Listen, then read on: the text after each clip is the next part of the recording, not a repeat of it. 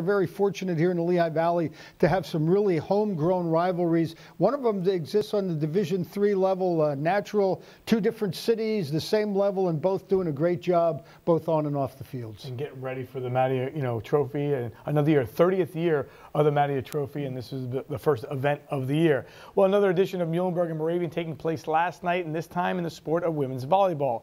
The local rivalry brings a start to the new year, and as the two teams pick up an early season victory, Trey Whitman has that recap. 4-3 Moravian playing host to rival and 5-3 Muhlenberg in an early season match both schools were very excited for. The Hounds came out and pounced early, keeping the lead throughout the first half of set number 1, as Mary Zacher is able to get up for the kill. But the Mules would come charging back and dominate the latter part of the first set, as Shannon Hubert spots an empty part of the court and sneaks the ball there for the point. Another hard kill for the Mules, and this late domination was too much for the Hounds to handle, as they blow their early lead and lose set number 1, 25-18. Set number 2 started a lot like the first, with a healthy Moravian run that gave them a 6-point lead midway through the set. But deja vu, as again Muhlenberg is able to battle back and dominate the back end of this set, squeaking out a 25-22 win and setting them up nicely for the third set. Third set now, and what do you know, another strong start from the Hounds, as this serve gives Muhlenberg all types of fits, getting Moravian the easy point. But yet again, the Mules are able to overcome a slow start and fight their way back into the game,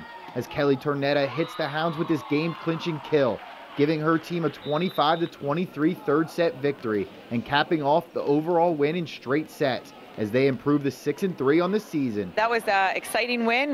They definitely did a great job challenging our block, challenging our defense, and for us, we definitely took us a little longer than I would have wanted for us to recognize some of those things, but it was a competitive match. We've been working over the last couple of days on changing our swings and trying to find some different spots to score, and I thought we did a really nice job of mixing that up tonight. And really, I think we won the match probably from the service line. I think that was huge for us. We had Shannon run quite a few times on some different sets, so being able to score those runs were huge, I think, for us tonight.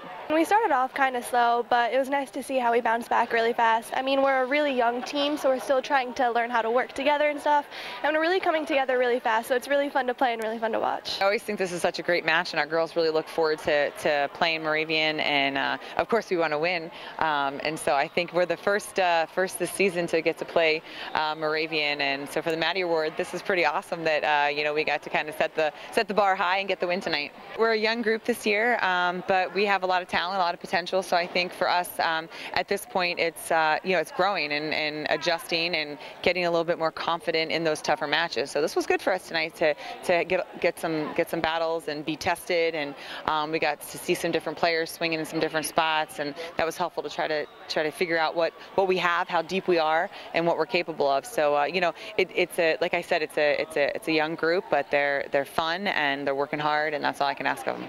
After a tough 3 sets, the Mules are able to outlast rival Moravian and move to 6-3 on the season. Their next test will come on Saturday against McDaniel. On the scene at Moravian, I'm Trey Whitman, 2 Sports.